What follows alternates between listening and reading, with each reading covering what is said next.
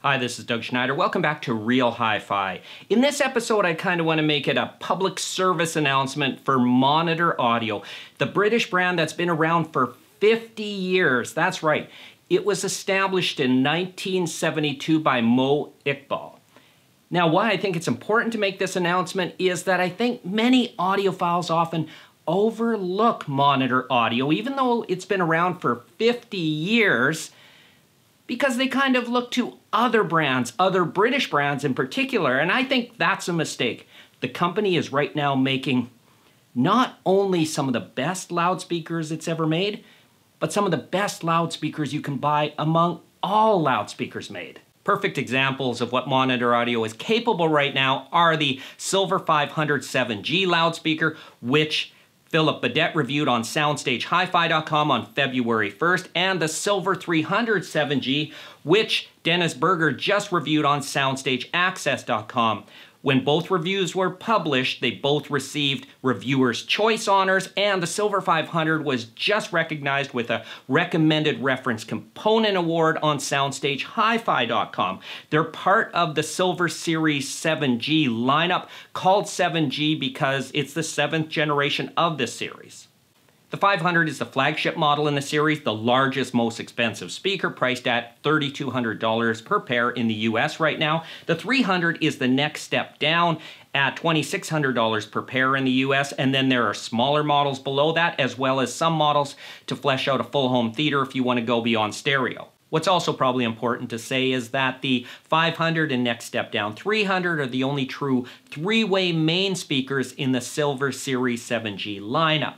The next floor standard down, the 200, is a 2.5-way design, but we've never reviewed it, let alone seen it or heard it, so I can't say anything authoritative about it. But when I say step down, I don't want you to mistake that for a step down in quality. I mean in terms of price and size. And this is a mistake many people make when they look at a speaker lineup. They think, oh, I'll get the best one, so I'll get the biggest, most expensive speaker in the lineup. And that's not really the way it usually works. In a speaker lineup, when you get bigger and more expensive, what that generally means is the speaker can output higher output levels and more bass, but whether that's good for your room and will produce the best sound in your room depends mostly on your room size. It's quite possible and often possible that the smaller speaker will work better. So consider the 500 and the 300 really peers, and which one is best if you're looking at one of these speakers or others is what works best in your room. As far as the technical details of these speakers, I don't really want to get too much into that because both Dennis and Philip do a really good job of describing the speakers in their reviews, and written reviews are better for giving all that nitty-gritty detail. But I want to say this. What's important when you're buying a Monitor Audio Silver Series speaker or any of the company's speakers is that you're getting a ground-up design. Monitor Audio, like the best speaker companies, designs and builds everything in-house. And I know that for a fact because I was at Monitor Audio in the UK in 2015, and I was astonished at the size of their industrial design, mechanical design, engineering, all the acoustics and everything. There was a couple dozen people there at least, and I understand it's even larger now. But all these people aren't just sitting on their hands. They're designing every part of a Monitor Audio speaker. So what you're getting in the Silver Series and any Monitor Audio speaker is a unique design that has been created by the company, and you can't find it really anywhere else. That said, I can't help but point out one technical highlight that I believe trickled down from their Platinum 2 series, which is their flagship series, and that is the tiny mid-range driver. It's only 3 inches across, and some people might look at it and say, is that enough of a driver to really move the air, and can it take the power?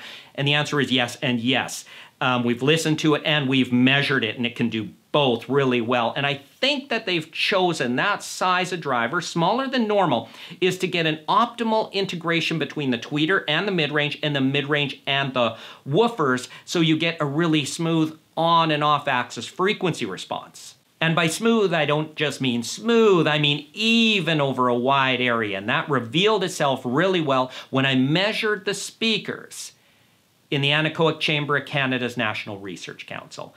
Both speakers revealed neutral frequency response characteristics, meaning they don't color the sound, with smooth and even on and off axis responses. They're consistent. But what impressed me more was how low the distortion was, really low.